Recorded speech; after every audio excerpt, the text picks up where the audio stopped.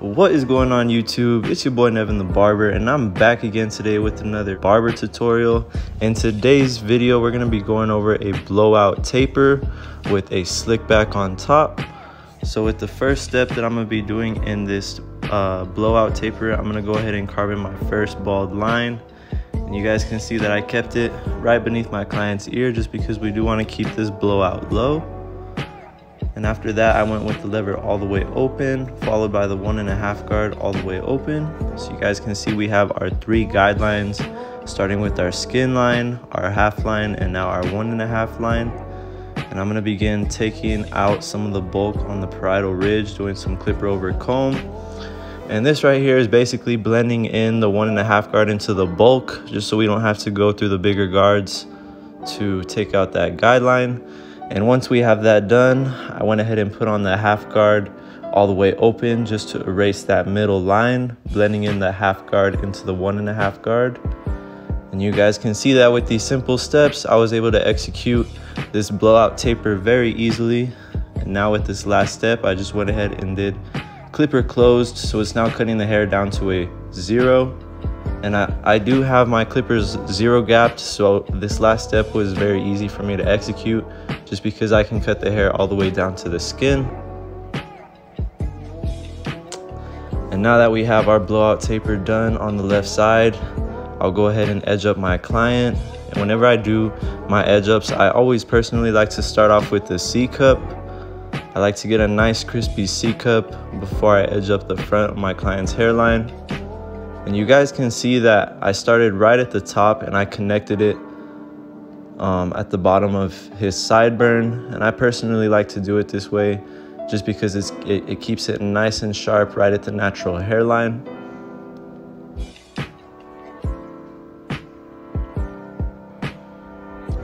And now that we have our C cup done, I'll go ahead and edge up the front hairline. And same thing on the front hairline, you guys don't want to push it back, just tap it right at that natural line. And now that we have the C cup done, it's very simple to just come back and tap in that natural hairline so we can get a nice crispy edge up. And we're going to be doing the same exact steps on the right side of this blowout taper. You guys can see I'm using my gamma hitters. Again, these are 0 gapped right here, so I was able to easily execute that first initial bald line. And now that we got it down to the skin, we're gonna go ahead and do lever open. So this is cutting the hair down to a 0.5 length right here, right above our skin line.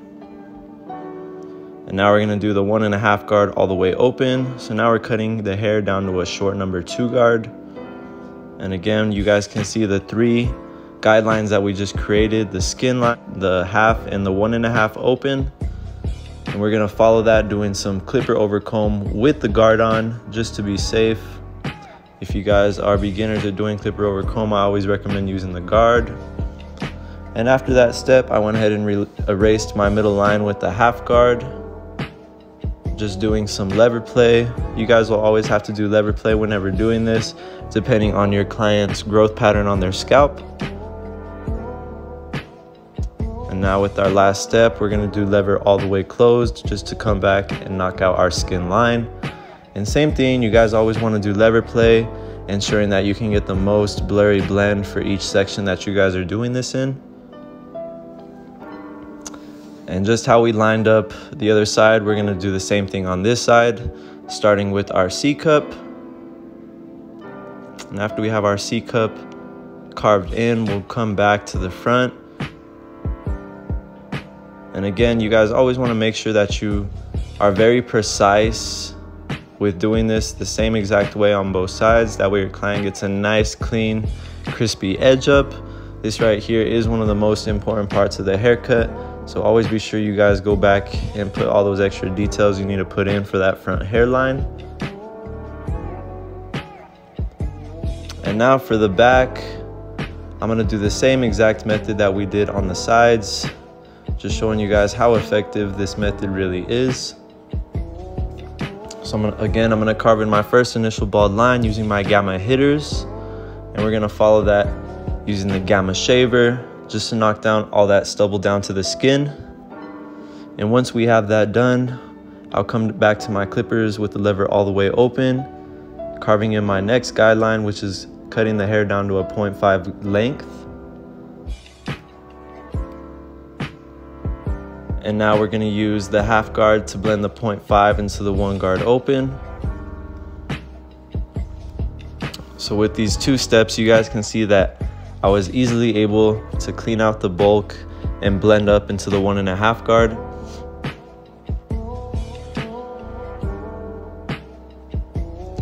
And now that I have that section blended out, I went ahead and did some clipper over comb just to get a cleaner transition into the bulk. And now using my 1 guard all the way open, I'm just putting in a few more details, doing some lever play, erasing any last dark areas that I see on the top of my taper. And now I'm gonna go back, lining up my client behind his ear. And with this same thing, you guys just wanna clean up all those little baby hairs right at their natural hairline. Of course, you want it to look nice and crispy at the same time. There's just no need to dig all the way into their hairline.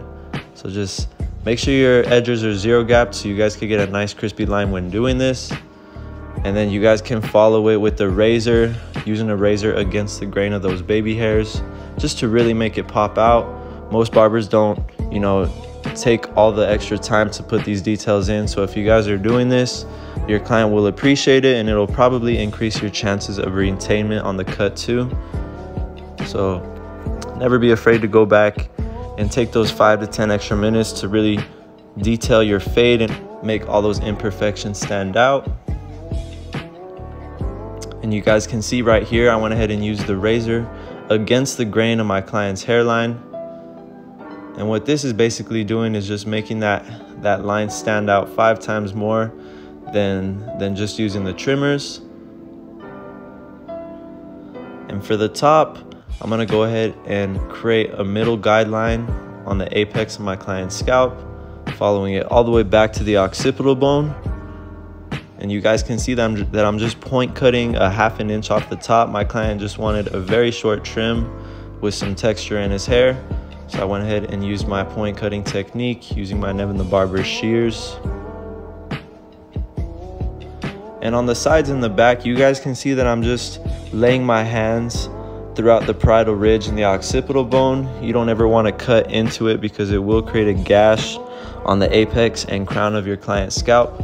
So whenever you guys are using shears, always be sure that, you know, you're being very precise with how you guys are point cutting and cutting the hair. And to finish off this blend, I went ahead and did some shear over comb and some point cutting. I always personally like to use my shears in all of my haircuts just because I feel like it gives it more of a smoother transition in the darker areas and the more bulkier areas of my blend. And you guys can see that I just roll that comb out at a 45-degree angle off the scalp.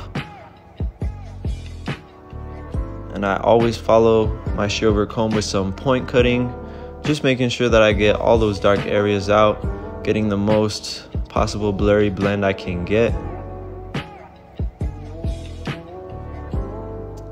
And that is pretty much it for today's barber tutorial. If you guys have learned anything in today's video, I would appreciate any feedback. Please be sure to hit that like button, drop a comment, and subscribe to my channel if you guys haven't already. But again, thank you for anybody who has tuned in this far throughout the video. I do appreciate all of my viewers. And if you guys do want to save some money on these clippers right here, feel free to use my code NEVIN10 to get yourself a discount on the Gamma website.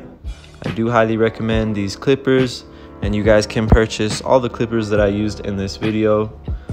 And again, like I said, if you do want a discount, feel free to use my code NEVIN10. I will be sure to include that in the description for you guys. And one more time, I'm just going over my hairline with my detailers, just ensuring that I knocked off all those flyaways. And I am gonna style my client's hair with some styling powder. What this is doing is just giving his hair more volume on top, giving it a nice matte texturized look.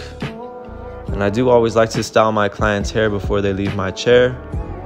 Again, little things like this will increase your chances of retainment and help you guys getting tips on top of your service. But that is going to be it for today's video.